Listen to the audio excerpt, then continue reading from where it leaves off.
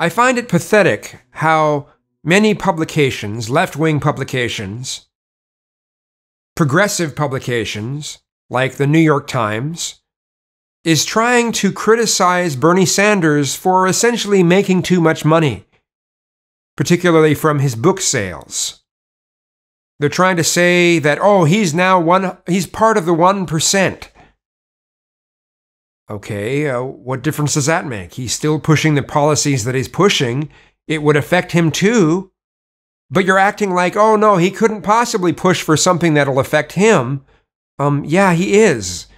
Just him making more money doesn't mean that suddenly he no longer supports the policies he's always supported. It's ridiculous. How does making a lot of money disqualify someone from being able to push forth policies that affect people who are rich? There have been a number of millionaires and billionaires who have advocated for things that would affect the rich the most. What's the deal here?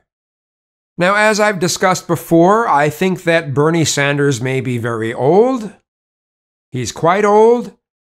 And he let Black Lives Matter walk all over him in Seattle. But he blatantly pushes against the idea of open borders. And he pushes for policies that would affect the rich. He wants to improve the quality of life for those who aren't filthy rich. I think he's a decent candidate for 2020. He's not pushing forth, or continually pushing forth, the policies that you'd expect to come from blue-haired feminists that you'd find at colleges like Evergreen. He's willing to go on Fox News, where he knows that he's going to be scrutinized. He's willing to go on social media and discuss his policies. He pushes that we need to push our policies, not just this element of, oh, well, we're against Trump. Yeah, just being against Trump doesn't give you more of a chance of winning in 2020. Policies are important. Again, I know that he's quite old, and I know that he let Black Lives Matter walk all over him, but I certainly think he's much better than some of his competition. Now, I'm not saying that Bernie Sanders is the best candidate.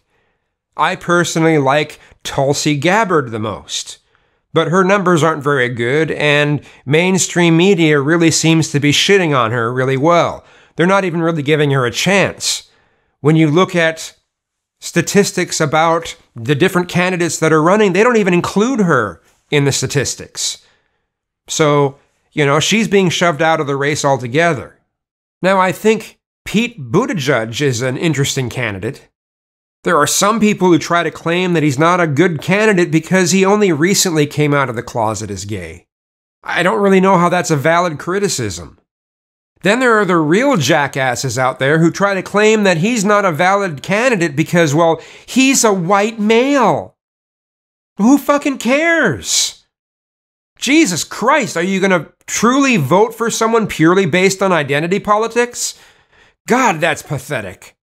We don't need to be voting against someone just because they're a white male, or voting for someone because they're a female black candidate. It should be about policies. It should be about merit.